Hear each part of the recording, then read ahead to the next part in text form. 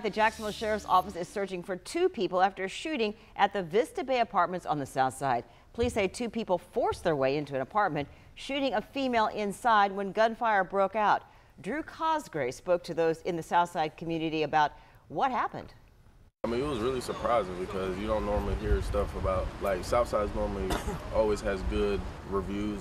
That was the reaction from Chad Patrick after hearing that two people forced their way inside an apartment at Vista Bay Apartments, shooting a woman in the abdomen. Police say when the suspects forced themselves in the home, which resulted in an exchange of gunfire. So earlier this morning around 2 a.m., officers responded to a person shot in the 8700 block of Belle Reeve Boulevard. Officers located an adult white female with a gunshot wound to her abdomen, and she was transported to a local hospital, and she is listed a non-life-threatening condition. We looked into the calls for service at the Vista Bay Apartments and found over the last year, you can see that several JSO calls have been made, ranging from trespassing and squatting. In July, they were called out for a person cut, and in August, assault. We reached out to the complex about the calls for service and left them a voicemail. While Patrick doesn't live in the complex, he is concerned about the crime happening so close to home.